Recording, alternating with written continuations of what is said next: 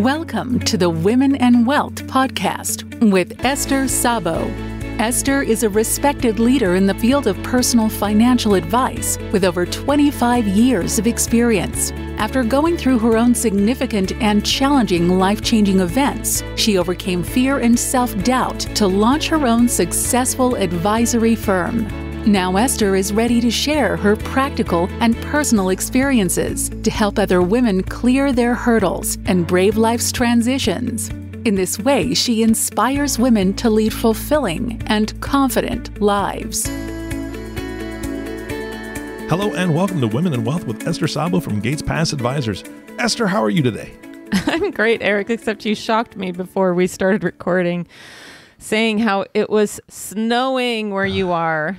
And on top of that, those winds. Yeah, the wind warning came last night, and it said until 6 p.m. today, it's going to be 50 and 60 mile an hour winds, and which, again, not so bad, except for that it's cold and snowing, and I'm just like, I'm so glad I'm inside right now. That's all there is to it. I'm not walking out there. I'm not getting the mail today. Nothing. I'm going to wait till it warms up, which could be April. So there could be a great circular that you're missing. You could miss the Bed Bath & Beyond coupon. Yeah, that envelope full of 100 coupons I never use. I don't know what that is. Oh my goodness. Yeah. So anyway, that's what it's like here. I know that you actually have Erik Shei on the line today with you, and you guys are doing a podcast together. So that's what's going on there. But what are you guys talking about?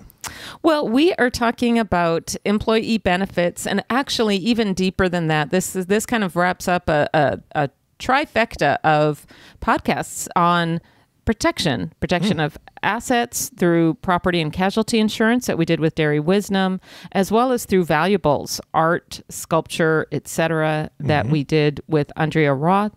And now with Erik, it's also self-protection. And it happens to coincide with this period of open enrollment with employers. And we're talking about how those benefits can come in handy, but sometimes for whatever reason, somebody doesn't have an employer, and how do we handle it? So I am so happy to have Erik, my co-pilot, here on the podcast as well. So Erik, thank you so much for joining us. Hi, thanks for having me. And Erik, this is like your third time on the podcast. This is becoming a regular thing. Yeah, I'm a seasoned pro. That's right. So this is good. Well, I'm so glad you're here. I'm eager to learn what you guys are talking about. And correct me if I'm wrong, but this is actually part of a webinar as well, correct? Yes, it is. I actually just had a webinar earlier this week where we were talking about maximizing your employee benefits that you get through your open enrollment, and just where are the most underutilized, overlooked areas that can really help save you or make you some money and better your financial picture. And so we just kind of walked through the top 5-10 areas where you can really make a difference in your financial plan. All right. I'm here to learn with the rest of the audience. Erik, teach me. Well, I'm going to launch off with a question for Erik. Erik, if you can start with just a little bit about the particular niche that you focus on within the practice of Gates Pass Advisors. Yeah, absolutely. I work with successful professionals and high earning families whose lives are just becoming more complicated. They're moving out of the period in their life where they could just kind of put their head down and focus on themselves and their career, and they're coming into real money responsibilities, whether that's joining lives with getting married or bringing kids into the world or buying first, second houses, trying to decide if one spouse could stay home. In any case, there are some big decisions to be made and some big transitions to plan for. And I really help people understand the options and tools available and how to use those tools to meet their financial goals.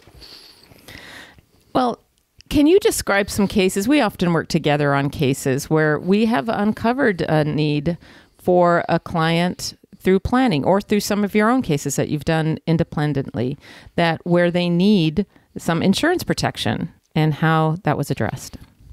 Absolutely. Well, so the whole purpose of life insurance or disability insurance is really about protecting your income.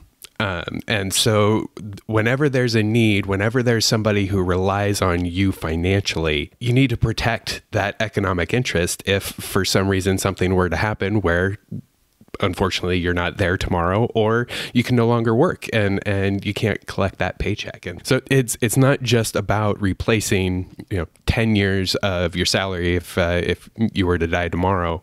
It's about finding customized solutions for your specific situation. We have one situation with an older woman who's a handful of years away from retirement, and she's on her second marriage. Her spouse doesn't actually work, and she's really supporting the entire family. They hold their assets separately, so if she were to pass, everything will go to her children.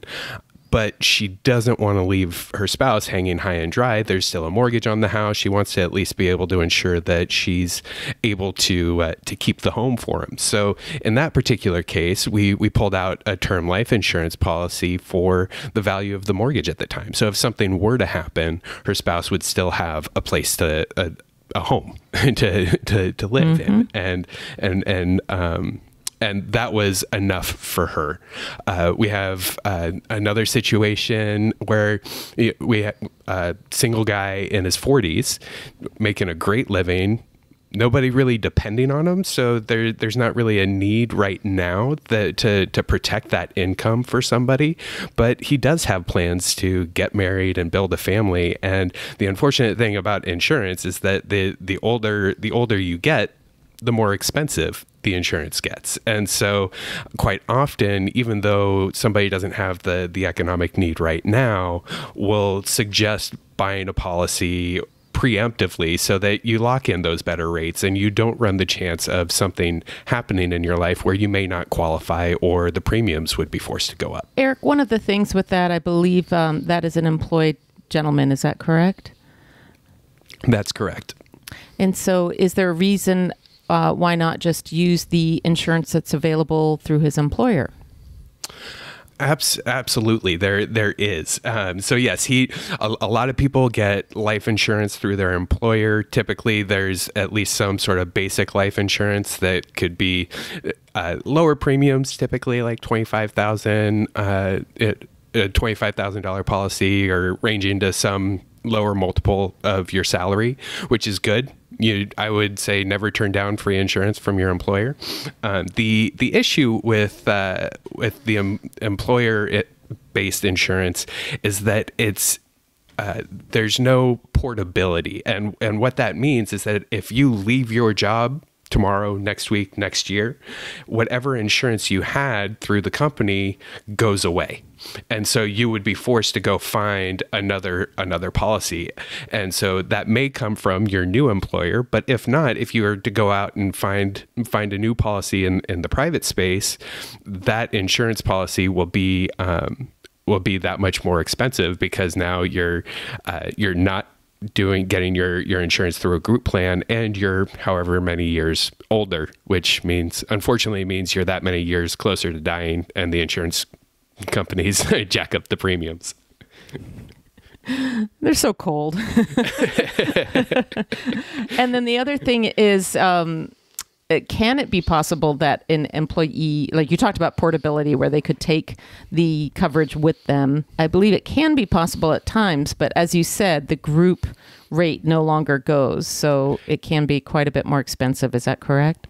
Exactly. So yeah, in the particular cases where you can take whatever policy you have through the company with you and just take over the responsibility for those premiums, you no longer have the negotiated quote discount rate that the group received through the company, and so the premiums and costs to you would be significantly higher.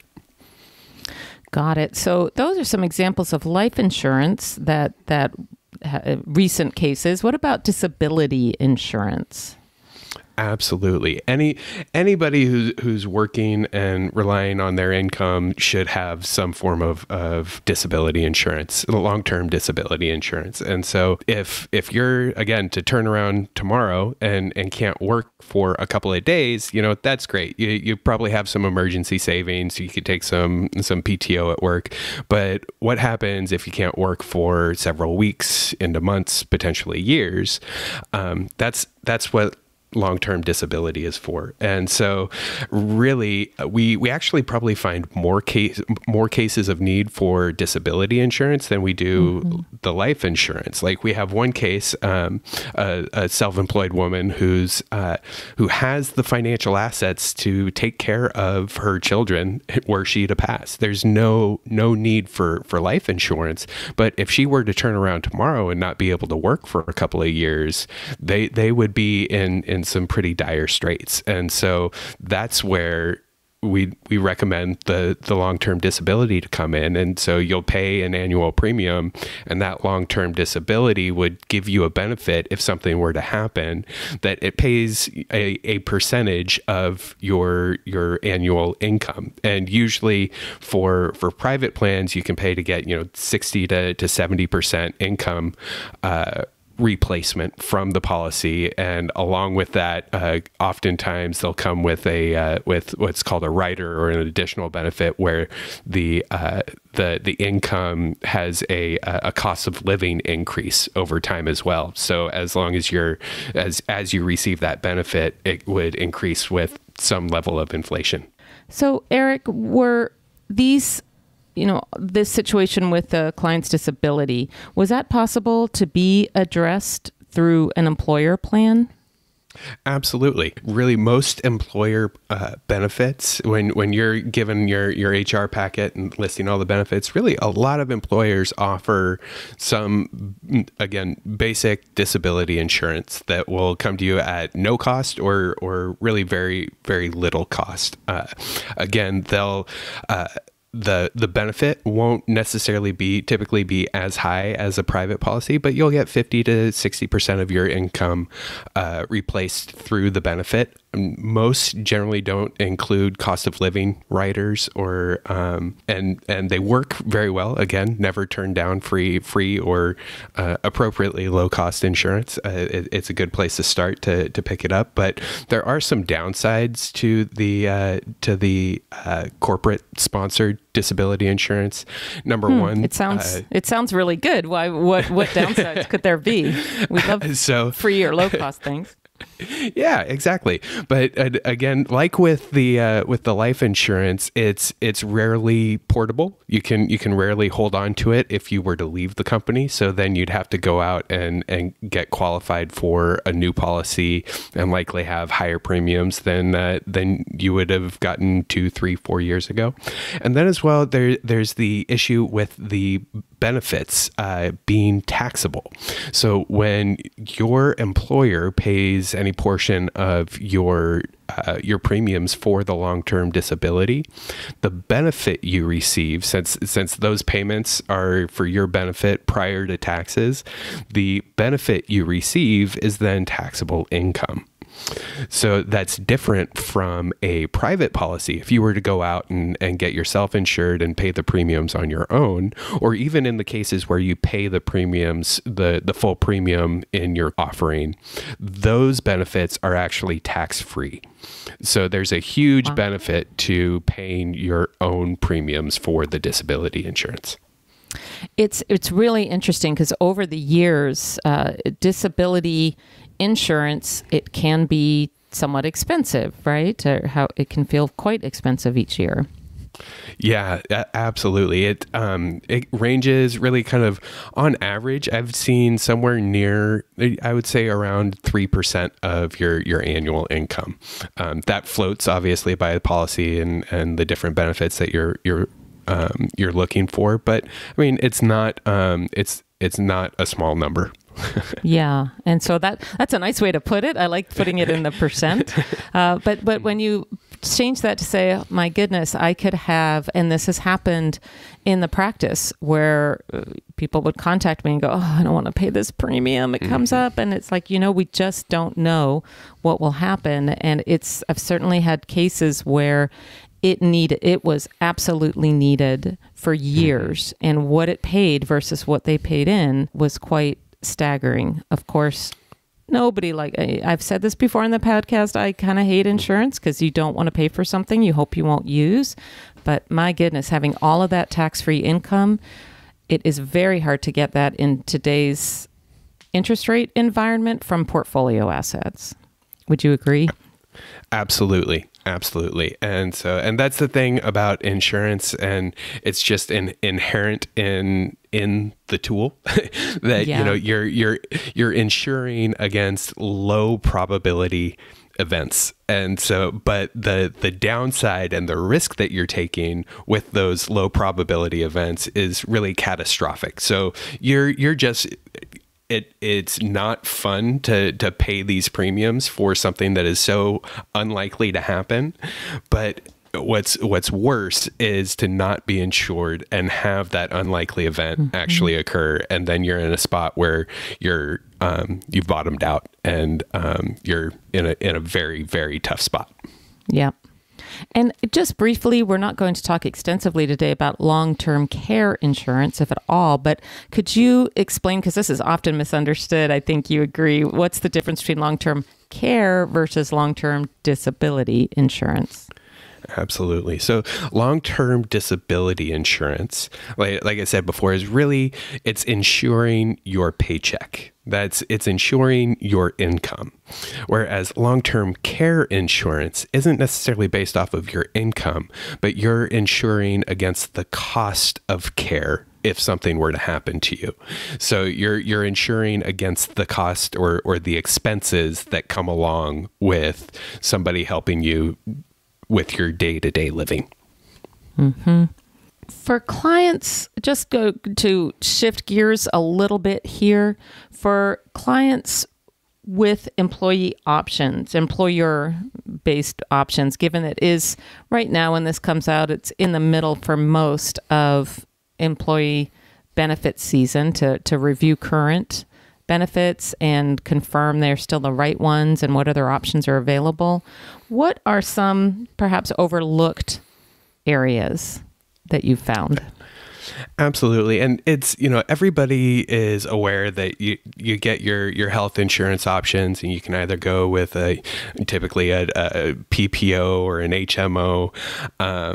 Some plans that have kind of been more popular in the recent past, just given the rise in the cost of healthcare, have been high deductible health plans that can actually be both PPOs or HMOs. But really the advantage there is that you have lower premiums up front, but are expected to cover a higher portion of the costs that actually occur. So that keeps the upfront payments down, and the cash is pretty easy on the cash flow, assuming that you don't have a large medical events that year. So, I mean, if a quick side note, when you're deciding on your own which type of plan to take, if you take a look at your expenses from the last year and they're relatively low and you don't expect any anticipated procedures, a high deductible health plan could be good for you that year. If your health is a little all over the place and you have a couple of kids, a couple of boys that enjoy roughhousing and jumping on each other, and sounds you like might personal take a few, experience here. yeah. I might be having some sort of flashback here, but you take a couple of trips to the emergency room, things like that, where you have some higher costs. It may not be the best option. So in choosing your own plan, there's not one solution fits all. But I will say that if you do have a high deductible health plan, taking full advantage of the HSA option, which is a health savings account, it's a pre-tax account where you can set money aside to pay for medical expenses that are, if the benefits are used for qualified expenses, trips to the doctor, medical procedures, prescription drugs, and so on, those distributions are actually tax free. So the health savings account, you're basically kind of you're paying for your medical, you're getting a sale on your medical expenses because you're not paying taxes on the income that you would usually use to pay to cover other expenses. So let's look at that a little bit more. So what you're saying is a high deductible health plan has the high deductible. So that means that more comes out of pocket, but they'll come with this health savings account where that gets funded in some way with money that then you can use those expenses. Is that right? Yes, absolutely. So it gets funded.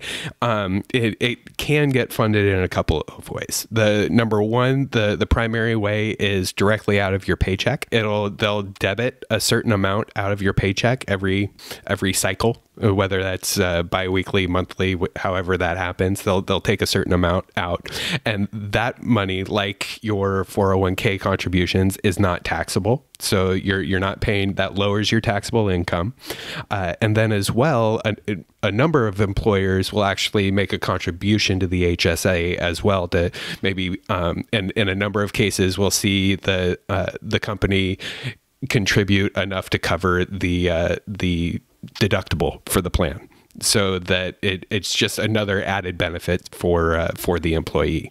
So those assets get contributed, and actually there is an annual limit that you can contribute, which for individuals in 2022 that limit is going to be $3,650, and if you have a family plan, you can contribute up to $7,300.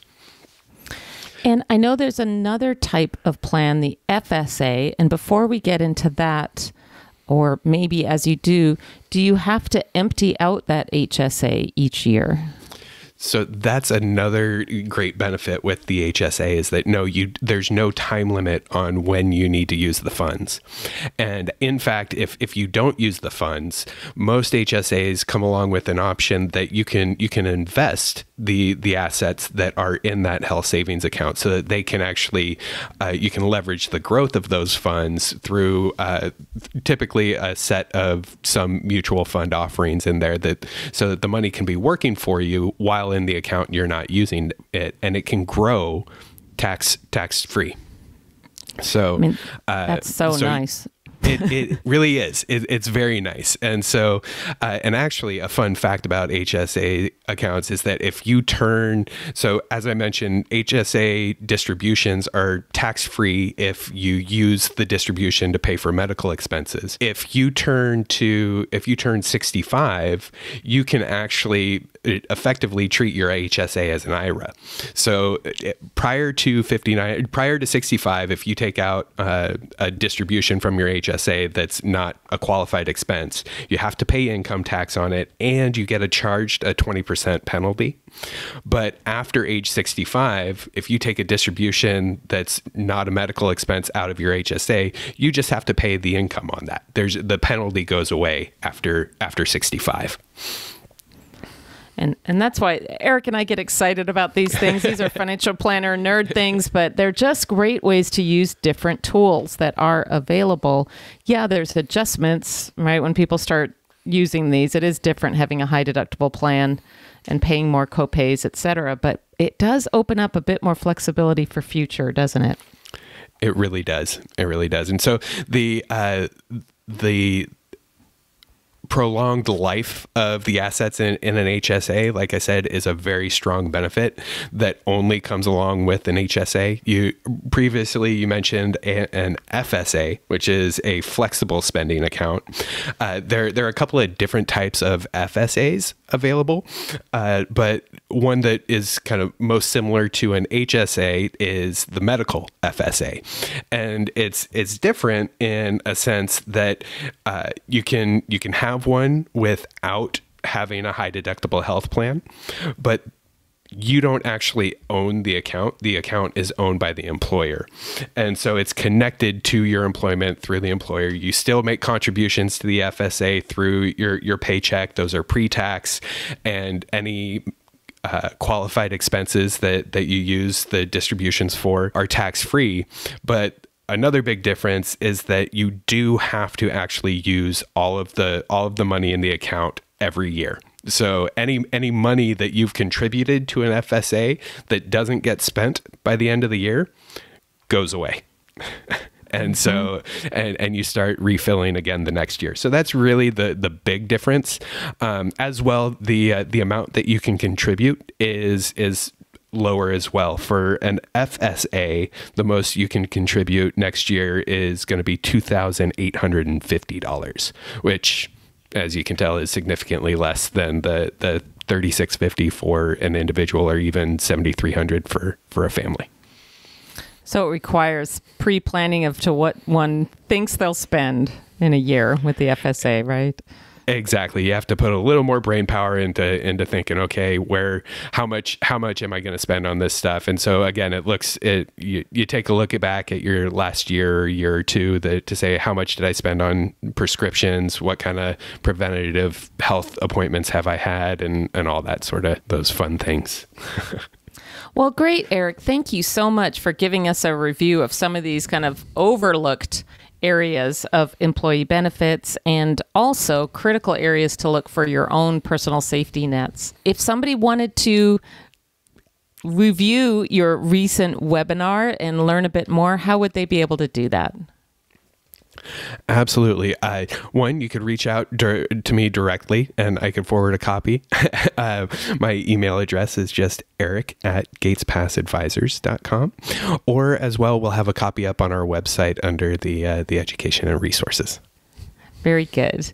And I know that when you just spoke about FSA and how important it is to have an idea of your spending, I will just remind listeners of episodes 62 and 63 of the podcast, which are on the website, which is all about gaining clarity around your spending with Allison Salisbury, to listen to those, because these are things where you go, gosh, have no clue what we spent the past couple of years. If you've got a good way to monitor your expenses and budgeting, it's very, very quick to make that decision about your contribution so you don't end up losing some, and that you're well set for the upcoming year. So, Erik, thank you so much for sharing some of this with us. Thank you for being a great co-pilot on client work.